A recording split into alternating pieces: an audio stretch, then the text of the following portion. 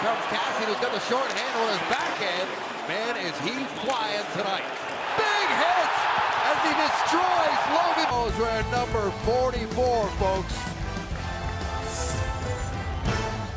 Come. The lead passes under, and Kassian goes flying into, now he's going to have a fight.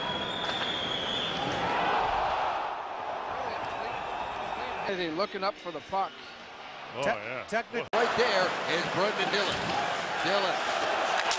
And the volume just went up in this place thanks to Zack Kassian. Zack Kassian on the bench before the game was just waiting. Something they've talked about.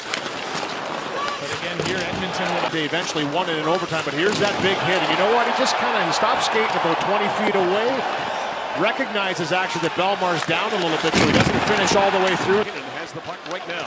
Moving in with Calvert. Stops up, takes a huge hit from the table playing with these two. And guess who it is? McKinnon. Boom. And it's a good, clean hit. McKinnon stops, doesn't see Kassian coming. It's shoulder to shoulder, and it's a hard hit. Quinton Byfield, oh boy, huge hit. And the Oilers in the third period, Quinton Byfield had the puck, and here comes the Kassian train.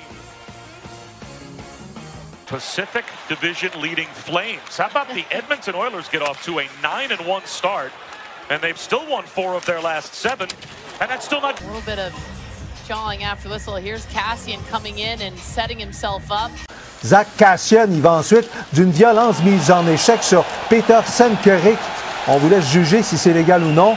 Senkerick est secoué, il quitte sur une civière. Kassian, lui, est expulsé.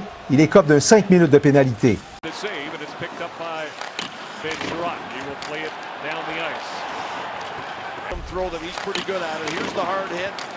Sherratt, but I think it was the way he pushed him down to the ice, and Kassian stood over the top of him, and that's... He has a little conversation with Fogle on the backtrack. You hold on to that puck and watch your pass. Boom. It's Cousins that takes that hit. He takes the number afterwards because he just got rocked from Zack Kassian. Ben Harper came all the way down, tried to get Kassian to engage, and He's able to hoist back to center. Lagesson pulled over by his own man, but the Oilers... Heavy collision here between Lagesson and Zack Kassian. As Kassian comes back through, he just kind of runs into his own guy. That's a danger. Chris Russell around, and Gustafsson waits for that, and what a collision that was. And it came off, and then afterwards Forbert wants to come down and have a little conversation. Here's the collision here. Boom. Just a good shoulder. Over the Edmonton bench, Kassian has dumped his man right into it. It's still in there. A little pop there by Kassian. He gives him a couple of shots over. Ahead of Johan Larsson. Larsson short-handed, stopped by Ellis. Here's a chance at the line, and Nemeth with a shot got hammered down by Kassian. Within a stick flying. The Swedes. Jones clears to the side for Schlemko. Big hit by Kassian. Nicholas Backstrom patiently ahead on the long stretch for Ovechkin. It'll roll wide of Ryan Miller. He shovels it along for Zack Kassian. 2-11-2 stretch.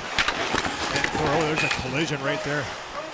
As nobody even reacted after this. And you watch it, and he knocks that. I know Kassian's a pretty tough customer, but Svechnikov, it was off his skate, an opportunity for the Oilers to get it out, and they do. Carolina gains control, and Kassian with a huge hit on... ...in this player. It's a healthy one. Svechnikov's back's turned to him, and he catches him from behind.